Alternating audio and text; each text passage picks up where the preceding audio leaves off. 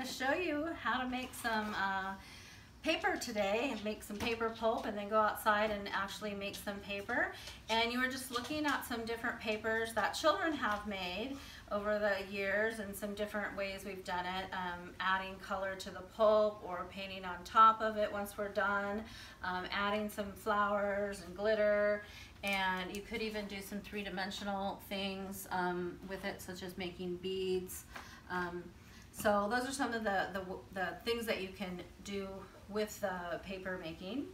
I made, the pulp that I made today is made out of egg cartons, paper towel rolls, and brown paper bags. But you can use any recycled, reclaimed paper products that you want.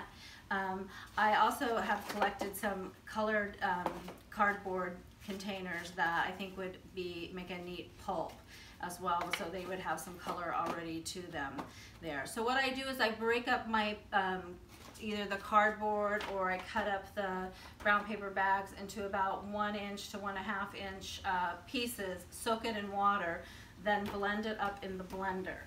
And so then you get this pulp. Get this pulp. And then if you want to make it a little bit thicker, you can add some cotton to it. So the cotton makes it a little fluffier, and it makes the pulp a little bit nicer. So anyways, I have some different, the cotton comes in a form called linters, these sheets. And you can buy really big sheets, or you can buy smaller sheets. So these are just some small sheets. Normally I buy really big sheets of it. But we have cotton, denim. This is like from a banana plant, and this is from a bamboo plant. But there's all different kinds of linters that you can get. You can also get the cotton in this form, and it's very, very fluffy. So you can't just use this, because your paper will be too fluffy. It won't have enough fiber. It won't be thick enough, or it won't be stiff enough. So you kind of need some of this stuff to stiffen it up. So anyways, I am going to add a little bit of this to my pulp just to give it a little fluffiness, and I'm going to show you kind of how the linters work. So you can just easily rip up into little pieces. Like I said, like 1 inch pieces, and add that into the water. It breaks up really super easily once it's in the water, and then you just blend that up.